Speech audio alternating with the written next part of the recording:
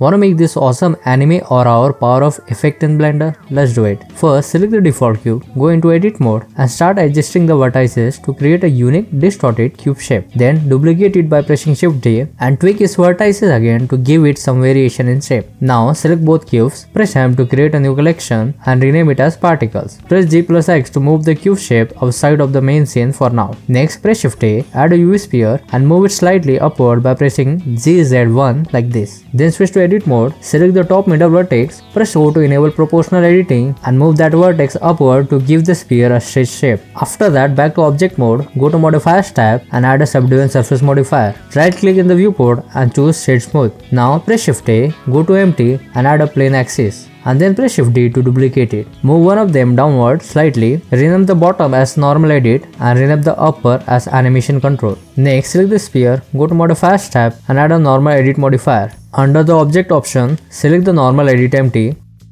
then add a displace modifier. Click on new to create a new texture, change the coordinate to object and under object, select the animation control empty. Also set the direction to custom normal. Now go to texture tab, change the texture type to clouds and play with the scale value of the animation control empty to get a nice distorted shape. Next, select the animation control empty, go to object properties and in the location Z axis, type #frame divided by 15. This adds a simple animation driver. Change the timeline end frame to 120, then hit the spacebar to see the animation in action. After that, go to particle system tab, click on this plus icon to add a new particle system and set the number to 500. Click on render to expand it, change the render as to collection and choose the particles collection we created earlier. Enable rotation, expand it and adjust the randomize phase and randomize phase values. You can also tweak the scale and scale randomness to your liking. Next, expand the velocity, set the normal to 0 and object alignment Z value to 1. Adjust the object velocity and randomize value for more variation. Then expand field weights and set the gravity to 0.